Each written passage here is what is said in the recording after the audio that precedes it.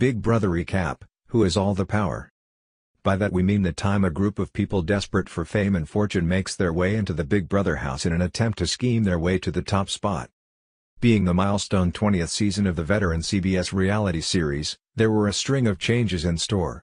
If anything, the 2-hour opener wasted a lot of time introducing the house guests. When it came to introducing themselves, Steve was quick to lie that he was a mechanic. In reality, he's a former NYPD undercover cop and is scared about the other house guests going after him.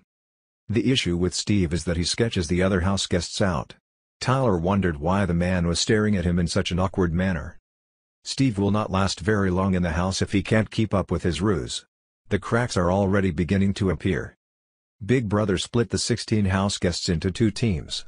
Before we knew it, one half were looking for folders to allow them to play another competition, and the other was caught up in a spelling competition.